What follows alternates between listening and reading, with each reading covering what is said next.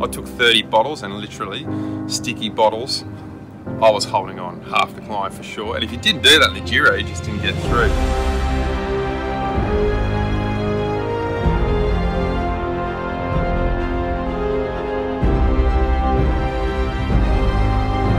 The hardest tour out of all 3 tours, steepest roads, tiny roads to fit in, the whole peloton has to fit in. The fans, the Tifosi, are nutters, all of them. I remember getting to the bottom of the Mortirolo with Cipollini in the gruppetto, the laughing group.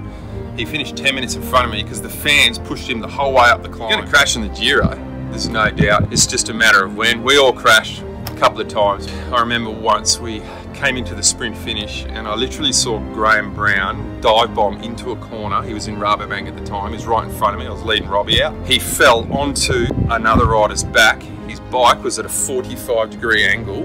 He somehow kept it up, got his 2 wheels on the ground, rubber side up, and ended up leading one of his sprinters out for the stage win. It was unbelievable. Toughest climb, definitely Col de Finestra. I've been up the Zonkel and the Mortirolo. They suck as well, believe me. When you're in the laughing group, it's not funny in the laughing group. In your gruppetto, you just want to get time. My job in the Giro was to lead Robbie McEwen out. Nick Gates and I would just make sure we would do a thing, we'd surf Robbie.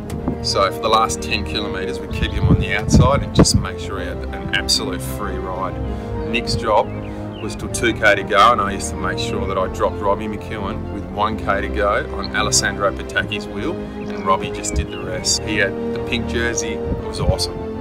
But yeah, greatest moments, 6 stage wins with Robbie McEwen. It was unbelievable to be part of the last week of the Giro. All you're doing is surviving every day, so you literally feel like shit, and you got to get up, and you've lost 5 or 6 kilos and you've got nothing left in the tank, but you just got to get through, stay in a bunch. Survival in the Giro is everything.